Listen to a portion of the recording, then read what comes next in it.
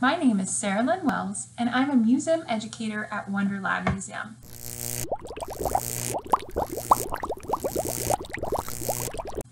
Today I'm going to show you an activity that you can do at home with just a couple of items to experiment with sound waves.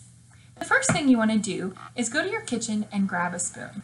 Doesn't matter, you could do something as small as a teaspoon or as large as a ladle. You just want to make sure it's a metal spoon. Next, check your swag box and you should have some twine. We're going to attach this to our spoons. So what I'm going to do, if you have a spoon that has some sort of cutout or opening on the handle, it makes it really easy. You can just thread that right through. Mine doesn't have that, so I'm going to show you a really easy way to go ahead and attach that twine to your spoon. I have it folded in half, so it makes a nice little loop here. I'm just going to carefully pull the other end through. Sometimes if you do it too quickly, it starts to pull off of the spoon. But once I tighten it, it makes it to where I've got a nice connection there, and it's going to hold on to my spoon. So now I have some twine with a metal spoon attached. So now you want to make sure that you are near some sort of hard surface. I'm sitting at a table, so this is perfect for our activity. You could also use the back of a chair or something else like that. You just want to make sure it's a metal spoon and hitting against a hard surface.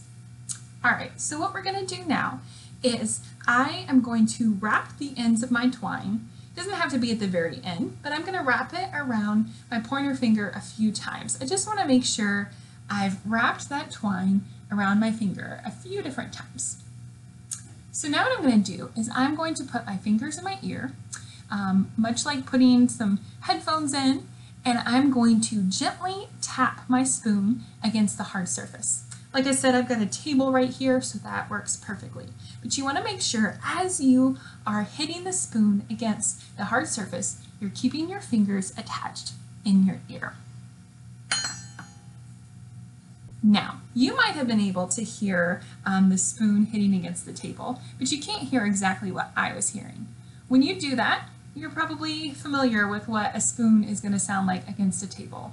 But when you do it that way, you're going to hear something very different. What you are hearing and experiencing through this experiment is learning a little bit more about sound waves. Now, you may know that sound waves are due to vibration. When that spoon is hitting that hard surface, there's a vibration, and that creates sound, and that we end up hearing. Sound waves typically travel through the air. But in this experiment, the spoon, when it begins to vibrate against the hard surface, it begins to have vibration. That vibration continues through the string and through your finger into your ear. So rather than hearing the sounds from sound waves that are traveling through the air, you are actually hearing the sounds by sound waves and vibration that's traveling through the string. And it's really interesting because sound waves travel differently through a solid than they do through a gas like the air. So this is a great way to see the difference between what it sounds like if I hit this spoon against the table and hear that vibration through the air, through the sound waves traveling through the air, versus if I hear that through the sound traveling through the string.